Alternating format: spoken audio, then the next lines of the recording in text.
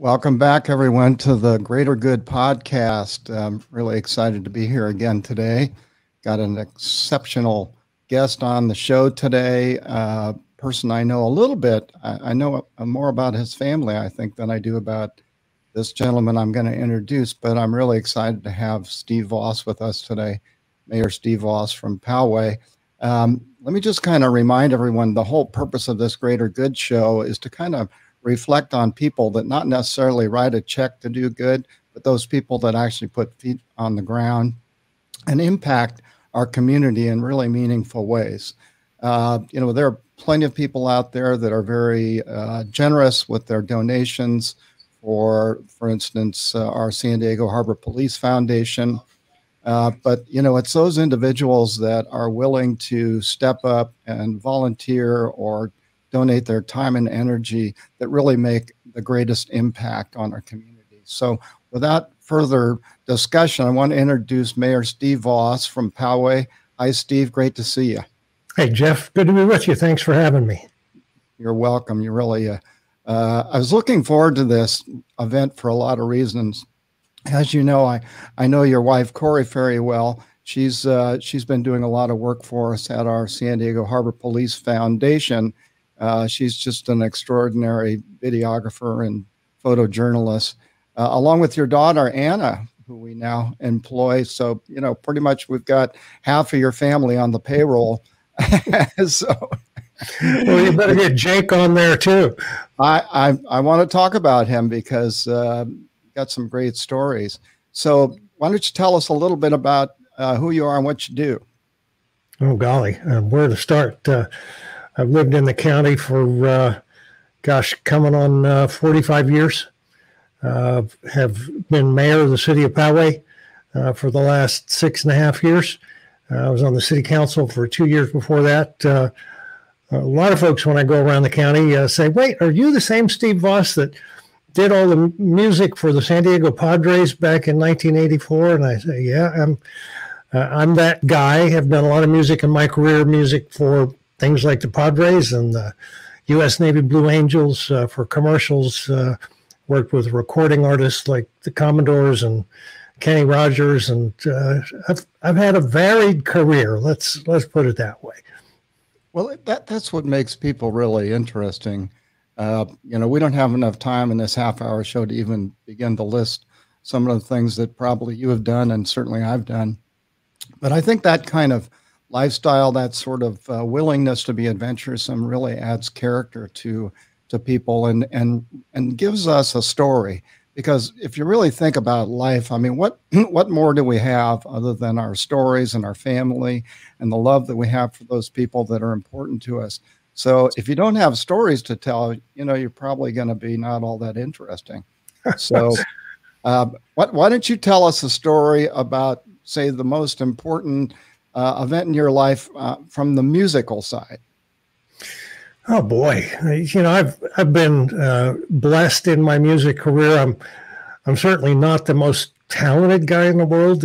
Matter of fact, I remember all too well the first time I auditioned to play somewhere live, and the booker asked me afterwards. He said, "Well, Steve, are you thinking about doing this as a hobby or a career?"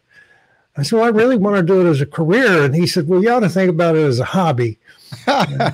Then a few years ago, when I won my Grammy Award, I thought of him. I'd love to be able to track him down, but certainly my musical career, winning a Grammy, certainly was the highlight. Wow, I should say so. I mean, that's sort of the pinnacle of the music industry. And congratulations. Tell us about did you write that song or did you sing it? Tell us about that. Yeah, when Anna and her brother Jacob were young, I was frustrated with the music that was being put out for kids. And, you had Radio Disney at the time purporting to be for kids, but, they're playing Britney Spears and stuff like that. And Britney's very talented, but not appropriate for kids. So I thought, I'm going to do some kids music. And I put together a kids album, and it got much more popular than I expected. I was signed to a big record company down in Nashville, and one thing led to another. And, I wrote and produced and engineered the album or CD that won the Grammy Award. So you just never know what's coming around the next corner. Wow. Well, that's a great story. Now, your daughter Anna, she's now living in Nashville and has quite an explosive budding musical career as well. Yeah, Anna is doing great. She's signed to Black River Entertainment in Nashville. Same folks that have Kelsey Ballerini on their roster. And if you're a fan of country music, you know the name Kelsey Ballerini. So they know what they're doing. Anna's writing great songs. She's a pretty engaging performer. So I see great things. I think she may win more Grammys than I have, but time will tell. So let's talk about these awards, because your family is kind of chock-a-block, as in full up with awards. I mean, you've been blessed with many awards in your life, and your wife, I think she has something like 19 Emmys and half a dozen or so Mike Awards, and Anna's, getting on the charts, and your son Jacob, who's a very, very prolific filmmaker at a young age. Jacob is what, 20, 21 years old? 22 this year. Or no, 22, 23. I don't know. He's young. He just graduated college. Jacob is an incredible writer, filmmaker. He's going places. Awards are great. Not so much that you get the shiny piece of metal, but that it's affirmation of a sort from your peers in the industry that know what they're looking at and know what goes into it. So when you get that affirmation from them, you're doing something right. So do you have like a special room for all the awards for your family? Because I'm not sure I can count them all. Well, we have a vault here. No, we don't. They're kind of scattered all around. Some are paperweights, some are in closets, gathering dust. As you mentioned, Corey's got an awful lot of Emmys. She's ahead of me by, I think, 4 or 5, which really kind of ticks me off because we are competitive. Yeah, she told me. But she is a very talented storyteller, and I'm delighted when I get to see the things that she does. And I think she's bringing great value to the projects that you've got her working on, as much as she pulls her hair out and sometimes says, I don't know if I can do this. Yeah.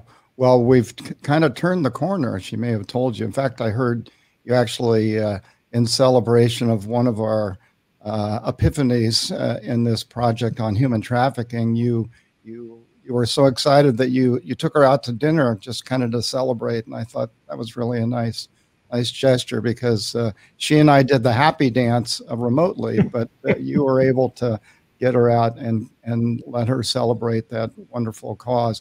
So just to kind of refresh our listeners' knowledge here, the San Diego Harbor Police Foundation, one of our main focuses is on human trafficking awareness, and Steve Vaus's wife, Corey, is running the photo, the filming, the content, and all that for our awareness training. So she's really a great contributor, and she herself is part of the greater good family. In my mind, she's a giver. She gives back.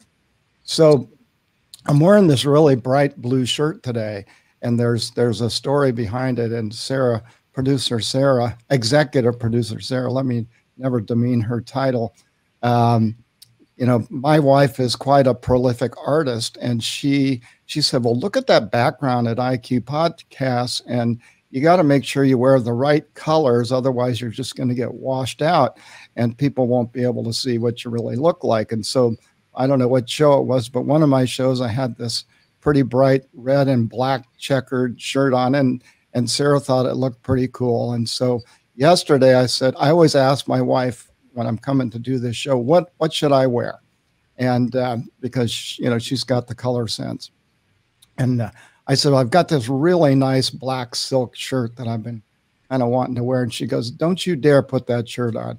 And so she reaches under her desk and she says, here's your early Father's Day present. And she pulls out this blue shirt, and she said, this is what you're going to wear on this show, because Steve Vaus is probably going to dress better than you. So no, that never happens. I don't pay too much attention to to what I wear. And here I am in this gray fading into the background. So your wife will probably have words for me. So I do have a story about you and fashion, and I won't reveal my source, but it did come from someone within your family group, and it was confirmed by a couple of members. But I understand you had a particular fashion statement at your wedding. Did you want to tell us about that? It was pretty tame, really. I wore my cowboy boots, as I almost always do. I couldn't get away with a hat back then, but I think 99% of the time you'll find me in cowboy boots, unless I'm sitting by the pool or, mucking a stall or something. So do you ride now? Now, the horse that I had, our beloved Ted, we had to put him down a few years ago, and it was right about the time I became mayor. And as you well know, if you're going to have a horse, it takes a lot of time and a lot of commitment. And being mayor and still running my business on top of that and doing a few other things, being on the SANDAG board of directors, I just don't have the time. But I grew up on a cattle ranch, grew up riding horses, and it's in my blood. Yeah, no, I get it. I'm really most comfortable when I'm wearing my boots and my hat. And I've been blessed by a couple of my friends. One in particular, he has Parkinson's disease, and he's kind of in the advanced stages. He's a wonderful, delightful man, and he's a seriously good horse trainer, or at least he was when he was, able to get around. And he had this $800 hat, and I was over at his home the other day, and he made me walk out the door with this hat. And I said, I need to pay you for this hat or something, because it's an O'Farrell, and it's got all the 10, 12, 15 beaver checks on it, whatever they do. But so, yeah, I'm with you on that. So, Steve, I'd like to talk a little bit about being a politician. Sometimes people, add a persona to that's not all that attractive. But I've followed your career as mayor in Poway pretty closely, and you've done some really remarkable things in that city that are really what I consider to be the personification of giving back. Because it's not like you make a lot of money being mayor, maybe nothing, but maybe you can highlight some of those great accomplishments. Well, I think generally the way people view politicians or elected officials is pretty accurate. There are a lot of people in this business for the wrong reasons. But too often, I think folks forget that they are elected to be public servants. And they focus on the public part. I don't need that. I ran for mayor, ran for city council so I could focus on the servant part. So for me, it's always about serving the people. That doesn't mean everybody agrees with me all the time. I've got my detractors, as every elected official does. But I think by and large, I've done things for the community that have been helpful and uplifting, whether it was in the wake of the Chabad tragedy that we had a few years ago. A critical time to bring the community together, and I think we did a good job of that. A year or so before that, when school shootings were such a problem, not around here but elsewhere, I, in conjunction with Sheriff Gore, created a school safety tip line for Poway High School so that people could call in anonymously and draw attention to concerns that they had. And it's been very effective. There's no question in my mind that it has saved bloodshed. Another thing I'm proud of, during the pandemic, we had restaurants that were just desperate to find a way to survive. And I was running by the park one day and I thought, we've got all these picnic tables.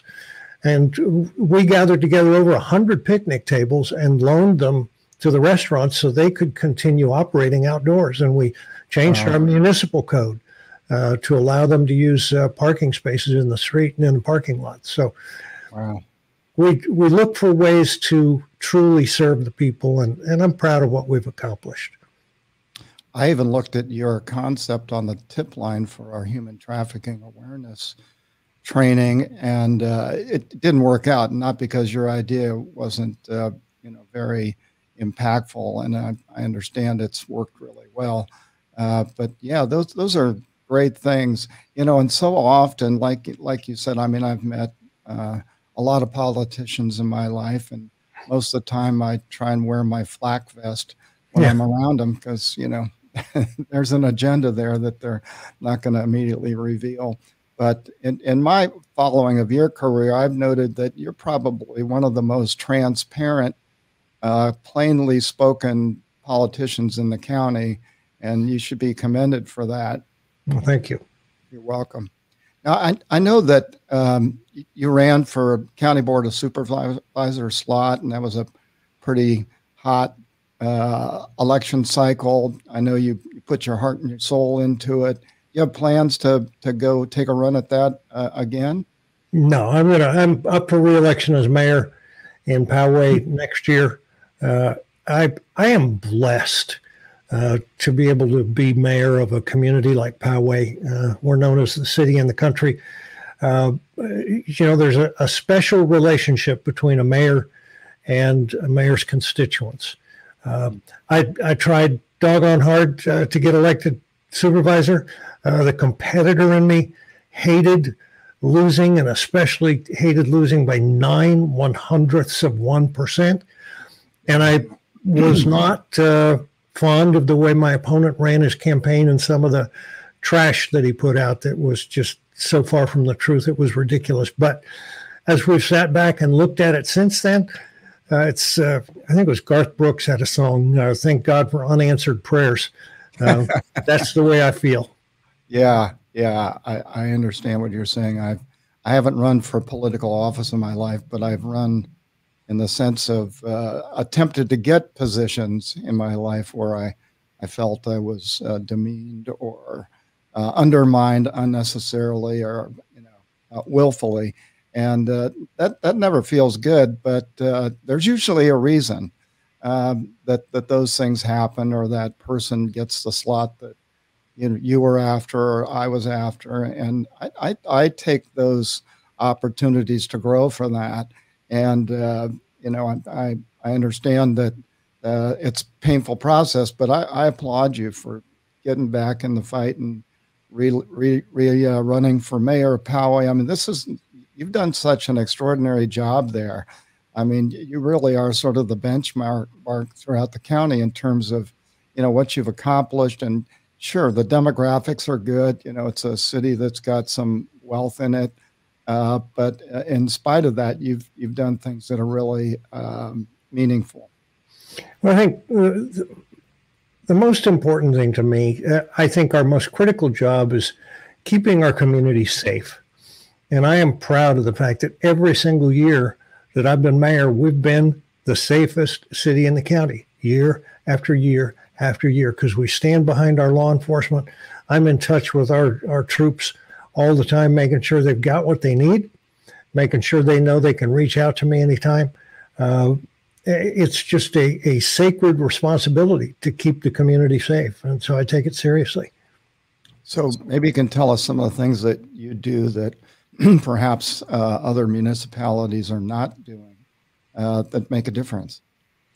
I think more than anything else, it's making sure that your first responders, your sheriff's deputies, in our case, know that you've got their back.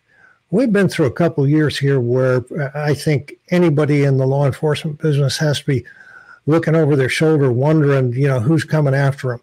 We've never wavered in our support for law enforcement, and they've done us well. We go above and beyond the call of the contract that we have with the sheriff's department. If our local guys have a need, we find a way to fill it. That's really exemplary. And let me mention one other thing that it is too. I mean, I remember clearly we had a guy, one of our sheriff's deputies a few years ago, who got roughed up in a fight during an arrest, and he was in the hospital and then under home care for a while. He was shocked when I called him to check up on him. I don't think most people take the time to do that. And I'm not saying I'm special for doing it, but it's the little things that you can do to let your guys and gals know that you're there with them and you feel their pain, and you're going to be there with them throughout the whole process. Well, that's exemplary. We have a similar little story at the Harbor Police, Port of San Diego Harbor Police, where during the pandemic, and of course with the civil unrest that was occurring during the elections, a lot of the officers were fearful to go into establishments to even get a cup of coffee or take a break on their shift, especially those, evening and late night shifts where things are, a lot more actions occurring. And so one of the things we did at the San Diego Harbor Police Foundation is we renovated a whole room into what we call a collision space. And that's in corporate world, that's a place where everyone in the business or the company at some time or another, they pass through this space throughout the day. So we call that a collision space. So it's really a critical thing to have in a company or a police department or a city hall. And so we renovated this space that was the collision spot, upgraded the furniture and polished the floors and painted it out. But the most important thing that we did, and this goes back to exactly what you're saying, Steve, is the little things, is we installed this really high-end coffee machine.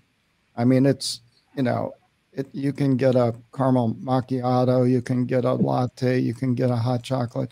I mean, I'm not a coffee drinker, but I'm told it's really good stuff.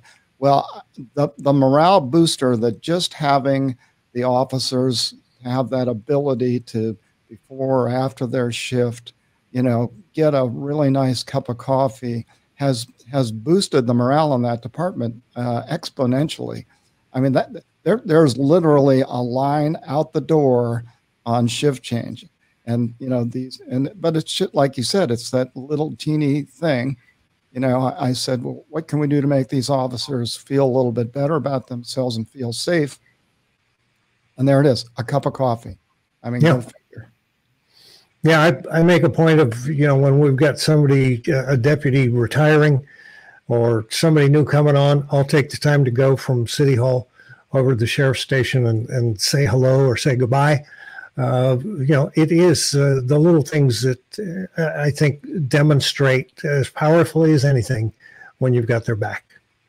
So that didn't just pop into your psyche. So there must have been something in where you grew up or something your parents taught you. Tell me how you evolved into this caring, giving person. Oh, golly. My dad had an interesting background. He's been gone for 24 years now. But long story short, my dad was a gangster. Worked with a guy by the name of Mickey Cohen in Los Angeles. He invented wiretapping. There was a movie made about his life. But he turned his life around at an early Billy Graham crusade meeting in Los Angeles. And dedicated his life to helping folks who were less fortunate, helping kids that were on their way down the wrong path. And my dad instilled a belief in all of us that anything was possible. The one thing I remember him saying time and time again was, consider the turtle. He never gets anywhere till his neck is out. And so I've always been a go for it kind of person. And my mom on the other side, she was steadfast with my dad when he was a bad guy. And of course, when he was a good guy, she was the glue that held the family together. And she had the biggest heart and the biggest set of angel wings that she kept hidden. But it all comes from mom and dad. And, if I can inspire our kids anywhere near the way my parents inspired me, then I've done plenty. Well, the little that I do know about your family, you and Corey are doing a great job of that. So you should be thankful. I'm sure you are. So you must have some great stories about Mickey Cohen and your dad that he passed on over the years. So one of those stories pop out as like prominent. Well, my dad was a good kid, a preacher's kid. His dad was a preacher. He was a preacher's kid gone bad. He'd been arrested for armed robbery right after high school. He got kicked out of the military for selling things that belonged to Uncle Sam. but then he kind of straightened out his life. Yeah. But he was then approached by Mickey Cohen. He had an electronics shop, and Mickey Cohen said, I understand you planted a bug for LAPD in my house. And my dad was able to honestly say, no, I didn't do it. I do work with LAPD and I work with the FBI, but I didn't do your house. And Mickey pulled out a roll of $100 bills and said, well, maybe you could find it. And Dad said, no, I put them in, I don't take them out. And enough $100 bills rolled off that roll that my dad changed the business he was in and headed down a tough stretch. Wow. What a story. Yeah. All of our families say, if you go back just far enough, you'll find something. My grandfather was a bootlegger in San Francisco during Prohibition. And my mom used to tell stories on Thursday night when the chief of police would show up and go into the parlor and money would change hands, so that my grandfather could go out and, run liquor throughout the city with a free hand. So those are great stories. And he was a great guy too. And I'm sure your dad was a wonderful person, especially once he saw the light, that he was heading down the wrong path. Well, that's outstanding. Well, this show is sponsored by the San Diego Harbor Police Foundation. We're a newly organized nonprofit, just a little over 2 years old. And, the whole point of doing the greater good, like I said at the front end of this podcast, was to kind of highlight people, individuals who, in my estimation, and I get to pick, so it's kind of fun. Although when I talked to your wife, I said, do you think I should put Steve on the show? And she said, no, definitely not. And I said, wouldn't surprise me. I know, right? I said, that's not fair. I'm going to invite him anyway. So here you are. But yeah, the real objective was to just kind of bring a highlight, put a spotlight on the people, about who they are. I don't want to talk about politicians or politics or, the things that bring us down. I'm much more interested in elevating those individuals like yourself who, for basically no money, go out and run a city, Poway City, which I forget the population, but how much is it now? 50,000. 50,000 people. So that's a big responsibility, big budget, a lot of things to take care of there. And people like yourself, they do that just because it's the right thing to do. So you really personify the greater good in my mind. So why don't you tell us just briefly in your musical career, what's the best gig you ever had? Oh boy, that's a tough one. I do my big Christmas show annually that raises money for Rady Children's Hospital. We've been doing it for this will be the 32nd year. It's called Carols by Candlelight. That's always a thrill. But I guess the one I remember more than anything else, when I was living on the East Coast, early in my career, I got to be part of a big concert in Central Park in New York City. And there had to be, 15, 20,000 people there. Oh my gosh. That was a pretty heady experience, but I've been blessed. I've gotten to do a lot of great things, and it's tough to pick one out of the bunch. One of the things my parents and my grandparents always said, that the harder you work, the luckier you get. So yes, you've been blessed and you have some, creative talent and whatnot, but that didn't come by just sitting around and not learning how to play the guitar, not learning how to, write a song and let your creative juices flow. So again, I congratulate you for all your successes, and I look forward to seeing more of you. I understand on Sunday, is it? I think you got a big horse deal going on with San Diego Humane Society. I heard a rumor that Corey Vaus has rounded up chickens and cows and goats and horses, and we're going to get out there and show the public what the Humane Society does in order to protect our citizens during these wildfires and other incidences that need their help. So it's been just a real pleasure to actually get to know you a little bit more, Steve. Like I said, I've been looking forward to this show for a couple of weeks now. So thank you very much for making time for us today. Thank you, Jeff. It's good to connect, and we'll hope to see you somewhere down the trail real soon. Absolutely. Take care.